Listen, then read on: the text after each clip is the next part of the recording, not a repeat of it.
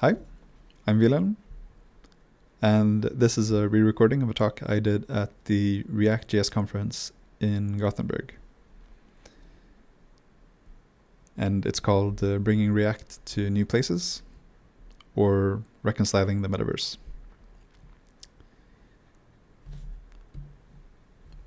So I work for a company called Hyber. We've been working on the multiplayer 3D web since 2017, and to date we have nearly 5 million worlds created. Our claim to fame is a custom cross-platform game engine and a platform with a no-code tool that lets people make 3D worlds with no coding experience required.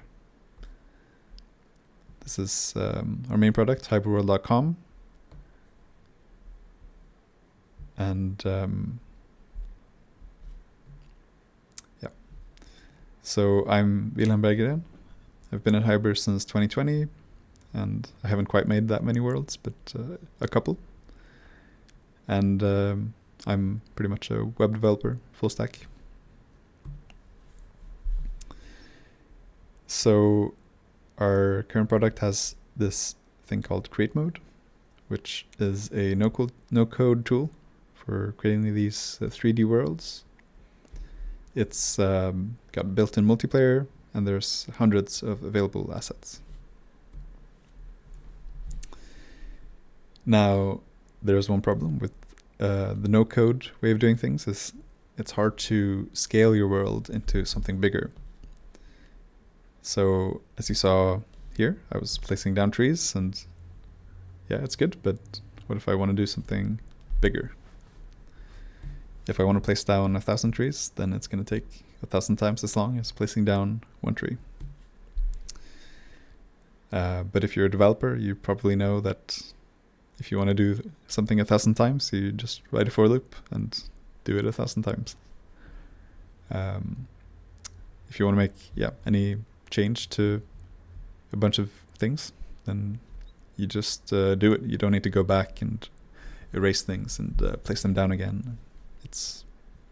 So for certain larger scale things, code is good. And so we went through a few revisions in designing a code tool for creating these worlds. The first one was very class oriented. You can see here it's verbose, and it's like we're instantiating classes and other things.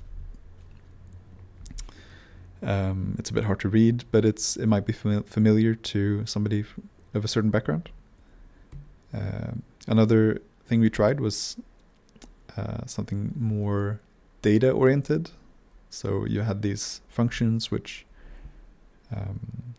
returned plain JSON objects with a few methods available for chaining.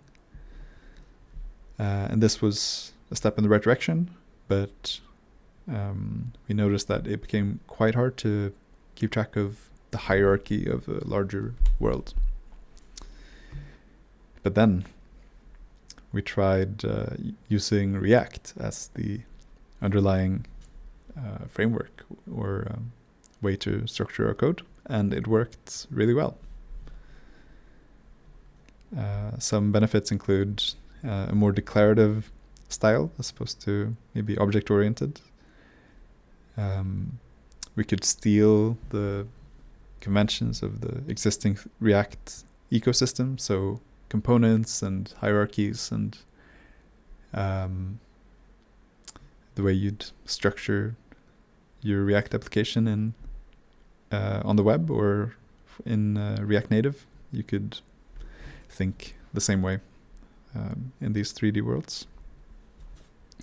And of course, if you already know React, then it all became quite easy. There's much less to learn and figure out. So, I think a lot of us think of React as this web framework, but in fact, React doesn't know anything about the web.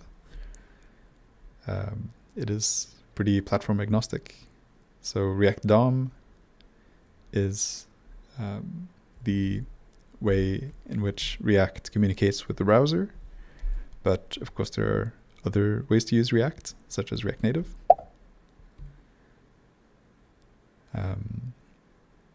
You've probably seen React 3 Fiber, which is great. It wraps the 3JS library and has a certain amount of primitives. And you can see here with some code, you are able to produce this interactive cube example.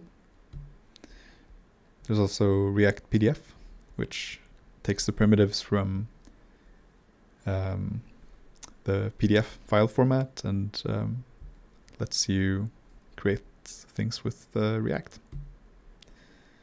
Now, this last one is maybe a bit silly, but you can create JSON objects with React and JSX if you strongly prefer that to just writing objects.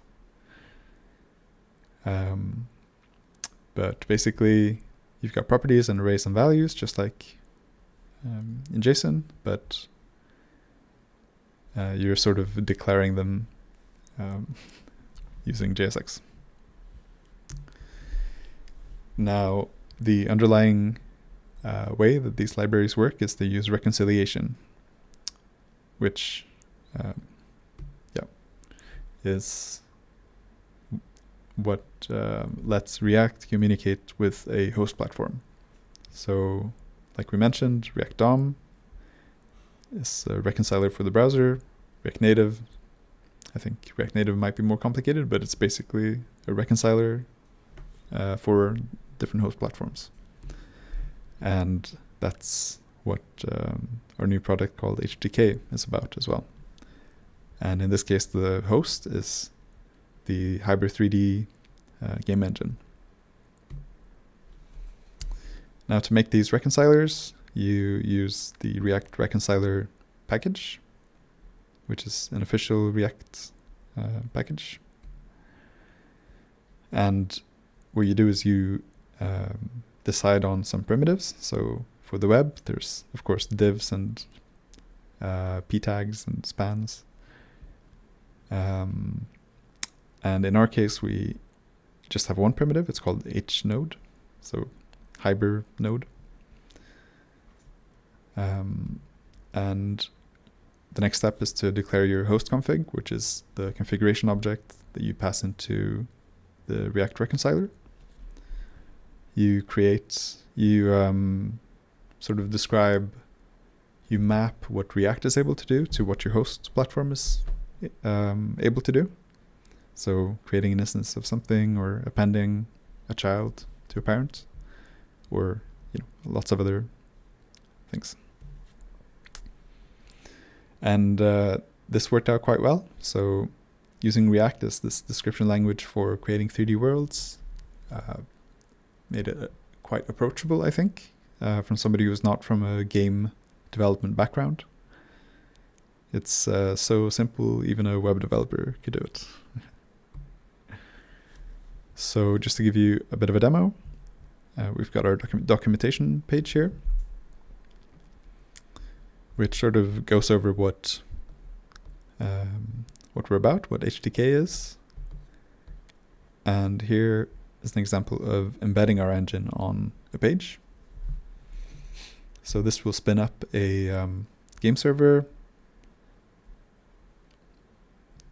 and load in a world that's been created with HDK, the Hybrid Development Kit. As you can see, we have videos, we've got animations, there's lots of stuff going on. This is a world we made for a band. Yeah, there's videos. Here's a spaceship. I just fell off, but yeah, pretty fun. So if you want to get started, go to the Getting Started page, installation. So I'm going to show you using our tool in StackBlitz. So this is what you start out with. we've got this ground, we've got water. So I'm just declaring these components in a quite natural React-y way.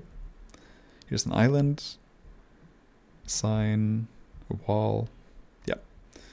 And then I'm just putting them all together in this world component. And at the end, I just pass it to our render function.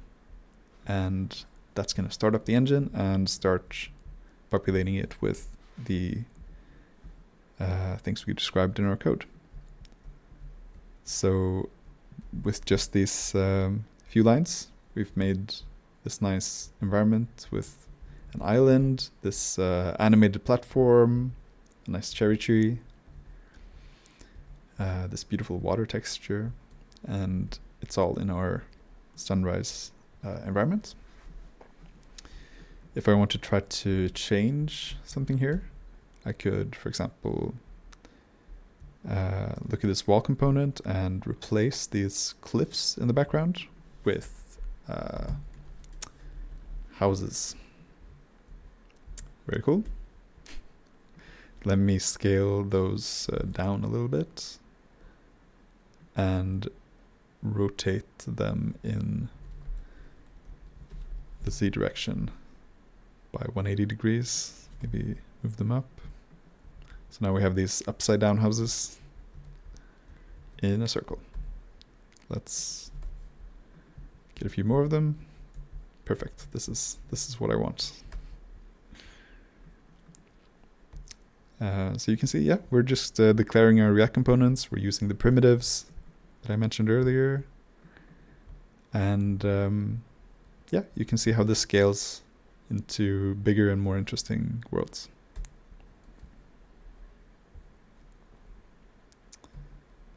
So if you want to try this yourself, as you saw, you could go to our documentation and press the StackBlitz link or run npx create HDK. So yeah, that's what I have to show for you today. Thanks.